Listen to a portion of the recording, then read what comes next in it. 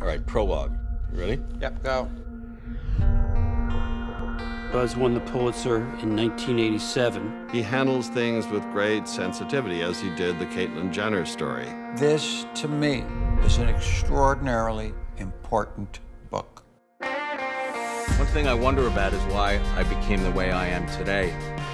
He'd been totally buttoned down. Even when he was being bad, he was buttoned down. You said something to me that inspired me. I don't want to die not having lived my authentic self. It's not easy to do. You talk about fantasies. What are the fantasies? Dominating and being dominated. It just never goes away. It's been like that for close to 50 years. I have a darkness. I think I've done a lot of damage. When you're a fool, you make me a fool, you make my life foolish.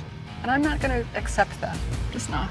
Maybe it has to do with Caitlyn Jenner. I sort of projecting and said, well, you know, if I became a woman, would that be the answer to all my problems? And I don't think it would be. I am who I am. This is embedded within my soul.